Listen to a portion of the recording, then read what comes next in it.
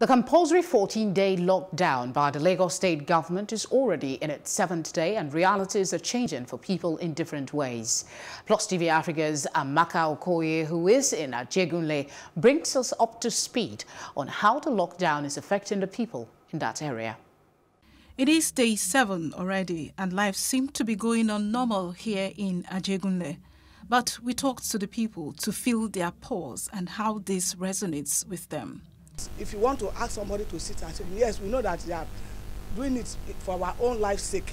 But that does not mean that that the coronavirus have never heard. We die because of hunger. People are hungry, no food. They start to shout they are sharing food. In which side of Lagos are they sharing the food? In Alaika here, we are not seeing anything. I'm a widow. I don't have a husband. If my children do not give me, I will not eat. I hustle pure water. Then if I cannot go and carry pure water, my children does not go to work. Where will I eat? I'm a poor man. Now I'm suffering for this thing badly. It makes many people. They die by force. But not the sickness. I will hungry self, they kill us. Though aware of the reality of COVID-19, their worries is how to get by in the coming days during the lockdown. They tried a lot, and they said that we should stay at home. But as we are staying at home, without not seeing anything, some people, before they eat, they used to sell pure water. Before they see money to feed their family, which is not supposed to be like that. As they said that we should stay at home, they're supposed to give us something. Even food, money, anything. We didn't say anything. The government said that made the lockdown down. When they lock down, they don't give poor money. This area, they say they said money come to use to give the poor.